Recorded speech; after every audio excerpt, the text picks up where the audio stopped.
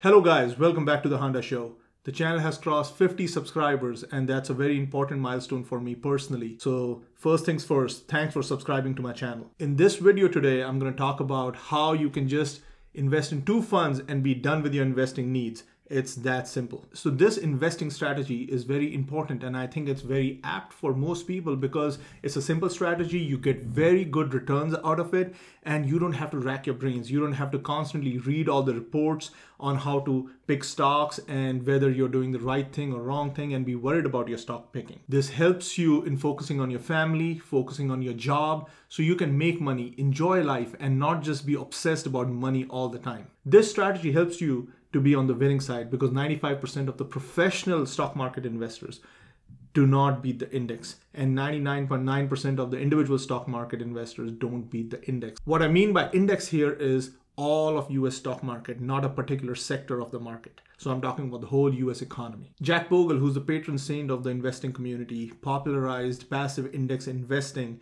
and I'm a priest who prays at his altar. So if you are among the people who are obsessed with being among the top 1% or 2% of the investors, index investing is not for you. But if you are an investor who has a laid back personality like I do, and you're happy being in the top 5-10% of all the investors, this is the strategy you need to look at. So you can do index investing by doing ETFs or mutual funds. Now, I recently started a solo 401k this year, and it does not let me buy ETFs in that account.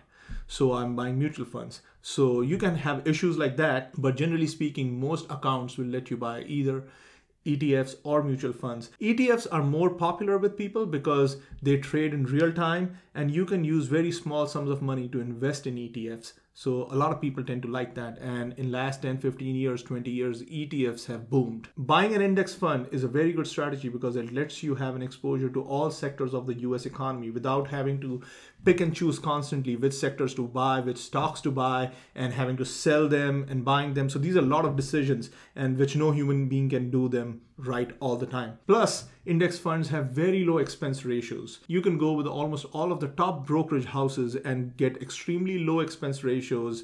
Most of them let you buy and sell these ETFs or mutual funds for free. So I personally buy funds through Vanguard.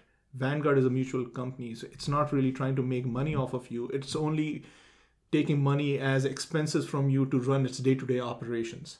And it is considered the gold standard in the industry. So the purpose of investing for most people should be to protect their purchasing power. So the rate of return that should be acceptable to you should be inflation plus a few percentage points on top of that. There are some people who are trying to find one stock or one industry where they can hit it out of the park, make a lot of money. Usually those people have mindsets similar to those people who play lottery, and you should try to stay away from both of them, from lottery players and from people who are trying to pick stocks and think that they'll buy this one stock and that's it. They don't have to do nothing all their lives. I mean, that's not a good attitude to have generally in your life. But if you're still very passionate about investing and index investing doesn't do it for you, I would still say do not have more than 10% of your money under active management. What I mean by active management is buying individual stocks or going with sector ETFs. About 70 to 80% of the money that you own should always be at any point in time be invested with index funds. The single biggest contributing factor to investing success is emotional stability and not intelligence. People tend to overrate intelligence, and when you are comforted in the fact that you have exposure to all of US economy and a lot of the international economy, because most of these top US companies, about 50% or sometimes even more of their revenue comes from other countries. So you have international exposure too. You don't even have to buy funds that give you international exposure because index funds is enough. So the only 2 funds that you need to buy is one index fund and one fund that gives you exposure to short-term treasuries. By short-term treasuries, I mean US government treasuries, which are 1 to 3 year long. So average duration of about 2 years. That's about it. Because the financial services industry has boomed so much, there is a plethora of mutual funds and ETFs out there, and trying to select a ETF and a mutual fund that's right for you is as hard as selecting a stock. So just go with a good brokerage house, buy one index fund, and which should be about 80% of your portfolio and about 20% of short-term treasuries. That's it. So in this video, my recommendation to you would be to buy Vanguard index funds and Vanguard short-term treasury funds. Vanguard is not sponsoring this video because their name is gold and they don't have to sponsor YouTubers like me. And I like to put my money with companies as such who don't have to do a lot of advertising because they are so good. So the only other fund that you need to buy apart from the index fund is VGSH. This is a fund that gives you exposure to short-term US treasuries that have a lifespan of about 1 to 3 years. So average lifespan of about 2 years. I think the current yield on VGSH is 1.68%. It should come up on your screen. So as you can see on the picture, there is negligible volatility in VGSH, only about 5% if you look in the last 10 years. So that gives you ample liquidity, money when you want it. In bad times, you can just sell the treasuries and get your money. And in the good times, you're getting the yield. So you don't have to hunt for online high yield bank accounts. So this is a nice secure way to get a little yield, keep your money safe, keep your powder dry. When an opportunity comes in real estate or if the market drops, you buy more index funds. So let me show you a small clip of Warren Buffett. If you have to listen to it a few times, let it soak it in you, let it marinate your bones, because this will convince you what the oracle himself thinks of index funds and why it is the best thing for you.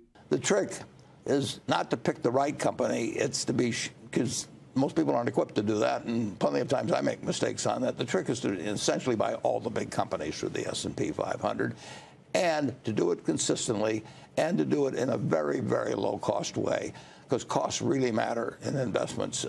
If returns are going to be 7 or 8% and you are paying 1% for fees, that makes an enormous difference in how much money you have on retirement. To conclude the video, I'm going to say some cliched things, and they're cliched because they're right, and they're right for all times.